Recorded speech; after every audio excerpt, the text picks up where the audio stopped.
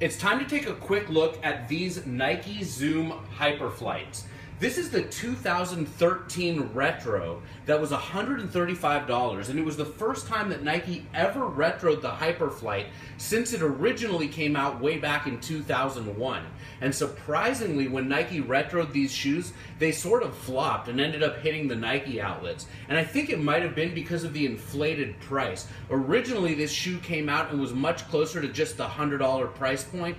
Now, of course, inflation has hit, but I guess people just didn't see themselves paying $135 for this pair of shoes. And actually, there was a 3-pack of Zoom Hyperflights that came out around the same time that were $150, and they were a collaboration with LeBron, Kobe, and Kevin Durant. It was sort of like a superhero pack, and those Hyperflights really flopped and ended up hitting the outlets and sitting at the outlets before getting marked down and basically given away. Now, the Hyperflight was a pivotal shoe back in 2001. I want to break out this book right here. We've looked at it before. Soul Provider by Scoop Jackson talks about the first 30 years of Nike basketball, which is 1972 to 2002.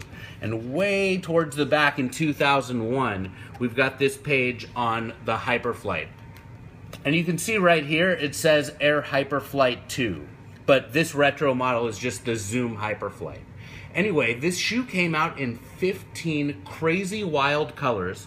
I remember when I first saw this ad right here with the orange pair dipped in the paint can, I just thought it was so cool. And look at this, yellow, red, blue. They had crazy ones with like honeycomb graphics on there. I remember when these shoes came out right after the turn of the millennium, and it was like such a big deal because basketball shoes were just not wild and crazy in color like this, or at least like the ones that we just looked at on the ad. Now, the Hyperflight was designed by Eric Avar, and his inspiration was actually Bill Bowerman and a track spike. Bill Bowerman passed away in 1999, just 2 years before the Hyperflight originally launched. And when Avar sat down to design the Hyperflight, he was thinking, what would Bill Bowerman do? How would Bill Bowerman design a basketball shoe? And of course, Bill Bowerman typically designed track spikes. And what Avar came up with was the Hyperflight, which is incredibly lightweight. Like, you pick up this shoe and it weighs almost nothing. And that makes sense because Bill Bowerman was notorious for trying to shave the weight down on his shoes as much as possible.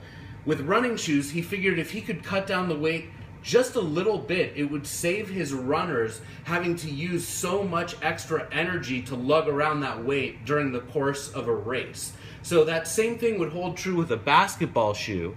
So when Avar sat down to design the Hyperflight, he wanted it to be as lightweight as possible. Now, the Hyperflight was made famous by Jason Williams back in the day. He actually wore a bright purple patent leather pair that matched his Sacramento Kings jersey, probably the most iconic and valuable of all of the original colors of the Hyperflight. But the yellow, the red, the orange, the black, all of them are sick. I'm glad that they retroed them. It was nice to be able to pick them up. I actually have a pair that I wear.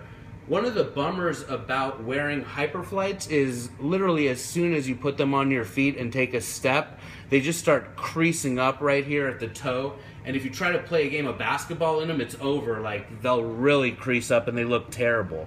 But anyway, it's nice to admire a brand new black patent leather pair right here. It's been a pleasure introducing you to the 2013 Nike Zoom Hyperflight.